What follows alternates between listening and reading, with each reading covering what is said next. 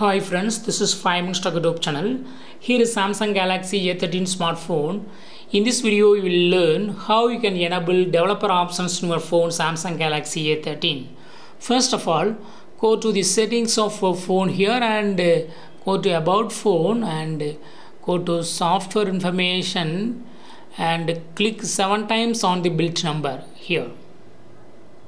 It will ask you to enter your pattern, give your pattern for authentication, and now developer mode has been installed. And now go to home screen and go to settings of phone again, and below about phone you will find developer options. Just click it and you will have many options here: memory, bug report, desktop backup, password, stay awake, enable Bluetooth, HCI, Anup, Snoop lock, OEM unlocking, running services, picture, color mode, auto update system, demo mode, quick settings, developer tiles, USB debugging, revoke USB debugging, authorizations, etc.